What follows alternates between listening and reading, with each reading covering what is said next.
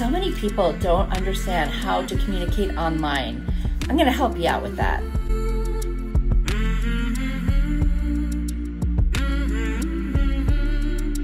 Hi, I'm Lisa Marie. Welcome to my channel, Living My Best Life. I hope you're living your best life too. If you're new here, I invite you to subscribe. And if you've been here before, welcome back.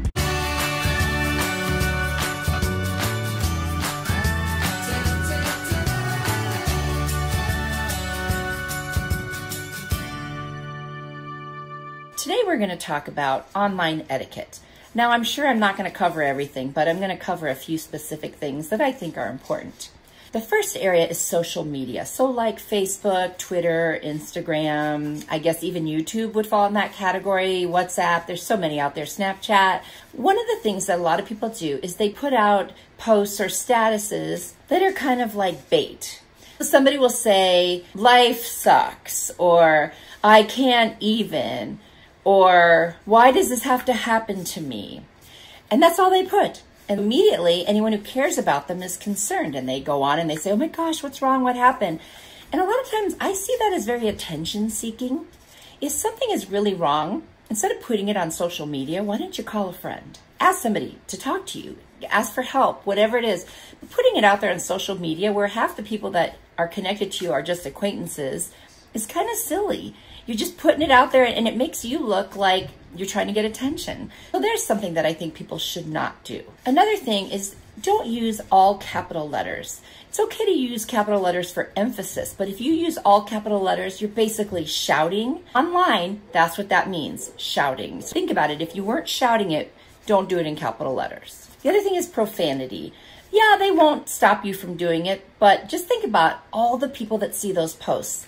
Not everybody wants to see that, and it doesn't necessarily reflect well upon you. So don't use profanity. It's not necessary. It's just really not. There are many ways to express yourself without using profanity on social media where others can see it. It's one thing on a text message with someone else who's okay with that. But when you put it out there for all of your friends and acquaintances to see, I don't know why people would do that. Some people love to bait arguments. Like they go out there and they make a kind of a passive-aggressive statement, and it triggers people to respond that weren't even part of the conversation.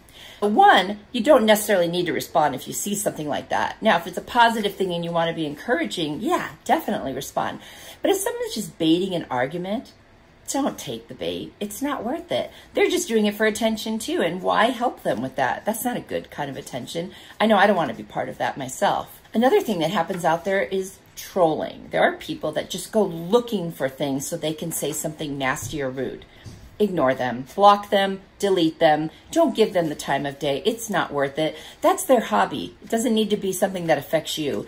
We don't need to talk about it. We don't need to deal with it. Just get rid of them, block them, and move on. They're going to go find someone else anyway until eventually they get kicked off whatever platform. It's amazing how people get so bold behind a keyboard when they would not say something to your face. To me, if you wouldn't say something to someone's face, don't write it on social media. That does not make any sense at all to me. If I wouldn't say it to you, I'm not going to say it on social media. That's a good rule of thumb. Think about that next time before you type something or you post. On YouTube, a good rule of thumb is if you watch a video and you liked it, hit the like. If you didn't like it, just don't do anything. Did you know that hitting the dislike button actually is considered engagement? And you're still helping them, especially if they have more likes than dislikes. So you're not hurting anybody, and it doesn't make them feel bad because you're still helping them.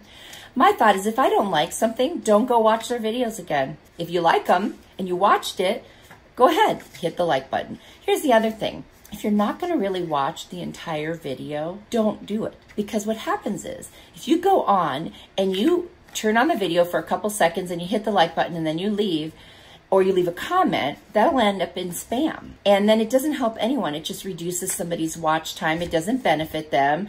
What are some of the things that you consider disrespectful online? I'd love to know. I didn't cover all of them. I'm sure there's so many more.